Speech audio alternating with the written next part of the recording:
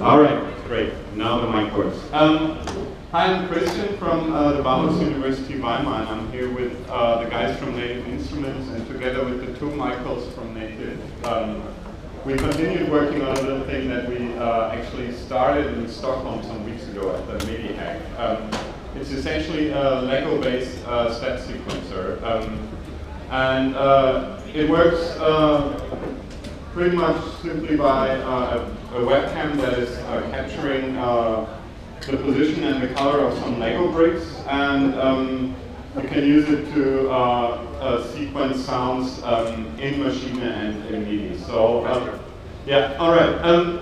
So we're simply taking the camera image, generating Midi and OSC messages from it, sending the Midi to Arduino, which then sends out control voltage to 3 littleBits kits, which we use as analog drum synthesizers. And yeah, we're also sending out the audio and the OSC to another computer, which generates some visuals.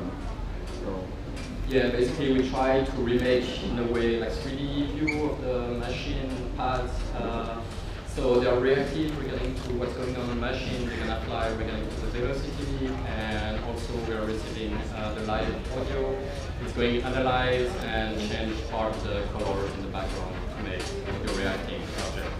So now we're gonna have a small demo from Michael.